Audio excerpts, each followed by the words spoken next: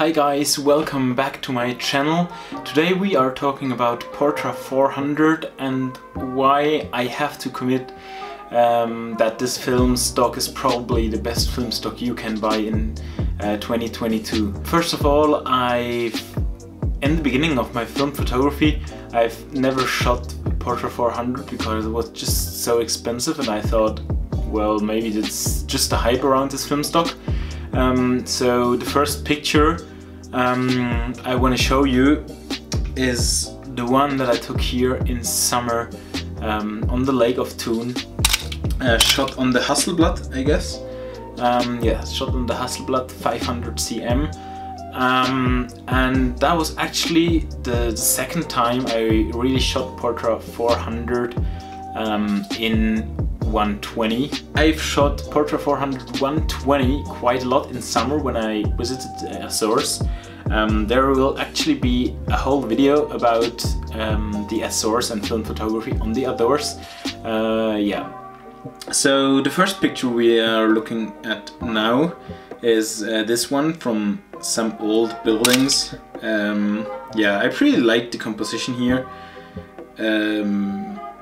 The colors are very nice. The light was going down quite fast, and the golden hour was nearly finished, so yeah.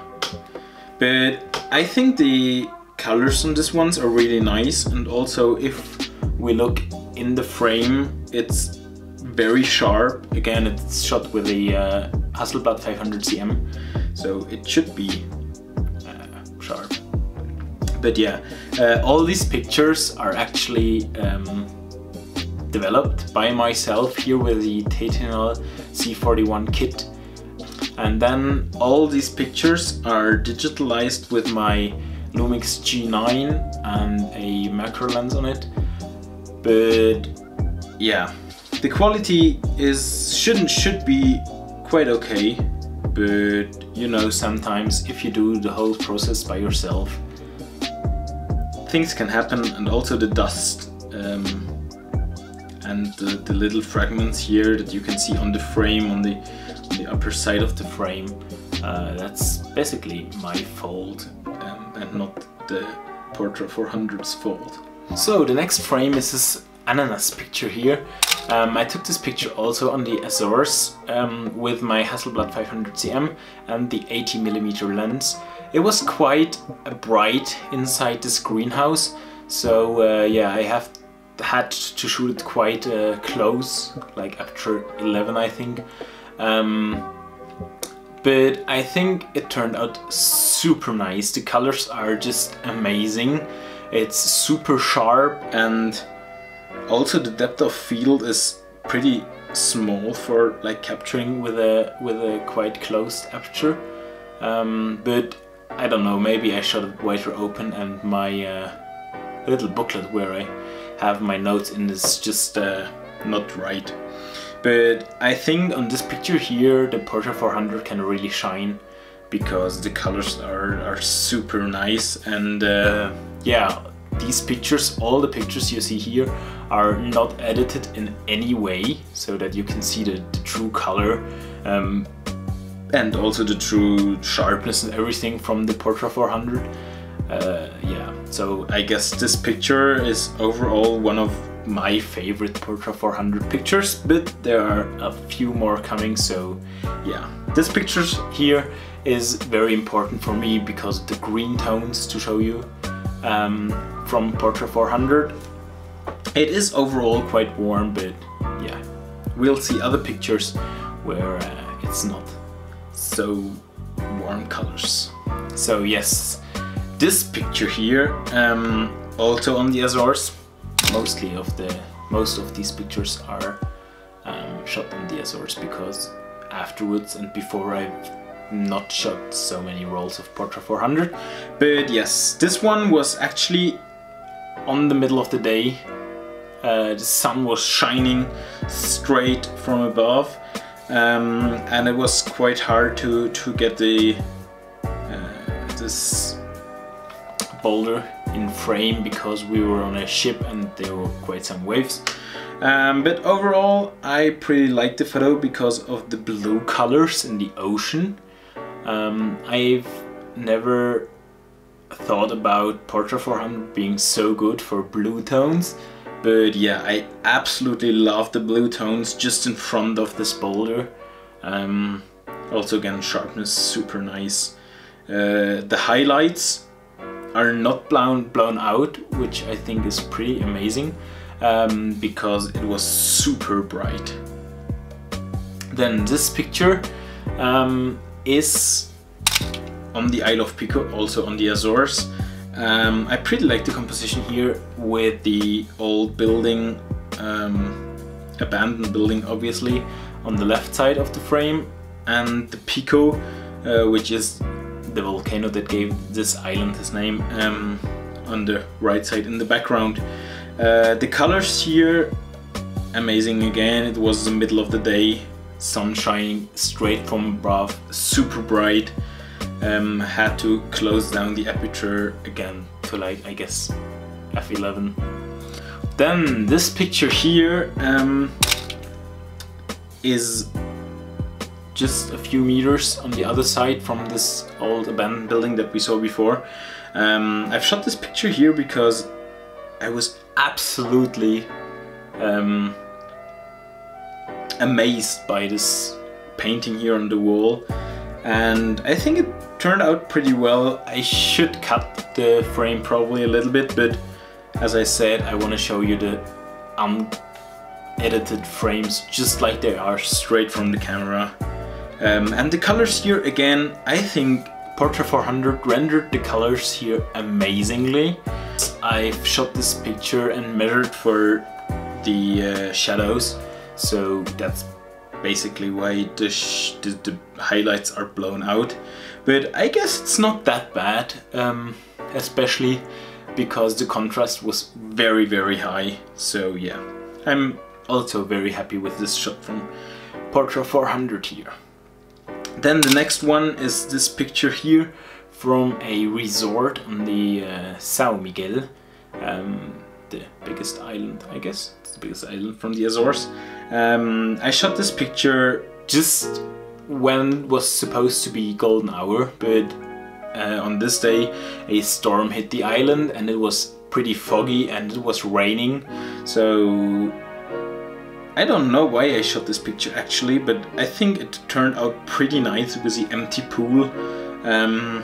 Maybe the two persons in the background shouldn't be going there, but overall I pretty like the composition, and again the colors from Portra 400. The greens, also the blues in the pool. If you look at the blue tone in the pool, I think that's amazing. It was just like I visualized it when I was there, and that was exactly what I wanted, so good job Portra 400.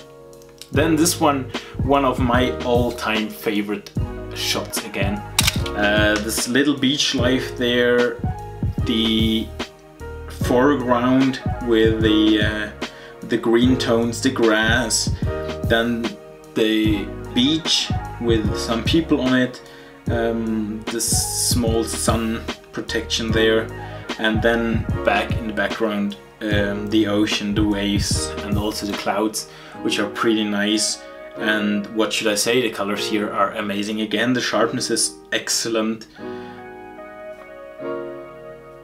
Yeah, I have absolutely nothing to say with this one. So yeah. Then we have this one. This one was actually the same beach as the picture before, and yeah, that was just after the sun went down, and it was quite dark already, but I thought maybe let's just give it a try and shoot some nice waves. And here I think Portra 400 can really show what it can do with low light situations. The darks here in the shadows, just in the foreground, are excellent. They're just dark as they should be.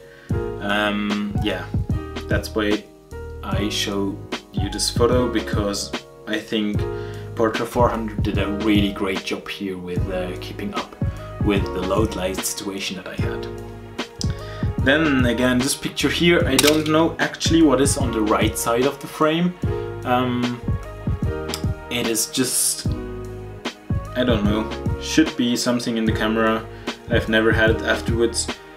But this picture here is in the selection because I think it is a good example for what can happen if the sky is too bright.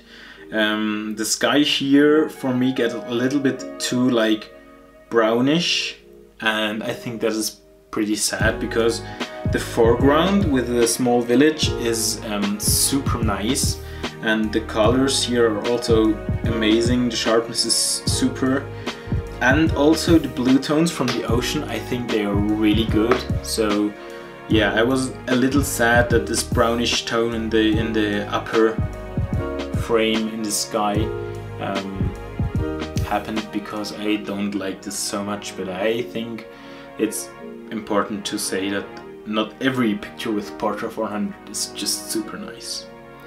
Then we have this picture here.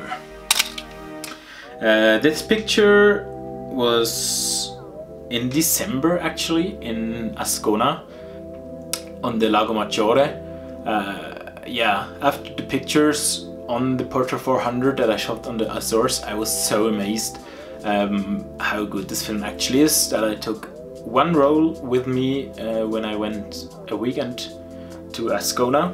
And yeah, I shot this picture here from this ginormous house, private villa I guess, and it was again not the middle of the day but like in the early afternoon, and the colors are just amazing. The blue tones of the sky, super nice. Then the warmth in this picture is actually something I really like.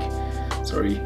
Yeah, and also the palm tree here in the foreground are just super sharp. And then the last picture for today is this picture from the, I say, skyline from Ascona. I think the best picture that I took on Portra 400 yet. I really dug the composition, the small red boat in the foreground and the skyline in the middle, and then in the background the snowy mountain. The colors are amazing, the houses perfectly behind from the sun in the late afternoon, perfect sharpness. Yeah, that picture actually made me buy another few rolls of Portra 400 for my upcoming road trips and adventures, because if there's any chance that another picture could look like this one, I'll take it, I guess.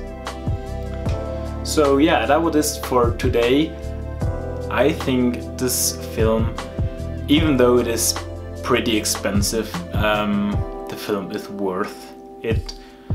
And I will definitely continue to shoot Portra 400 in situations where I think not only the colors, but yeah, everything is just perfect, and I want to have a shot that is exactly what I am thinking in my head and what I visualize. So what's your opinion? Is there any better film than Portra 400?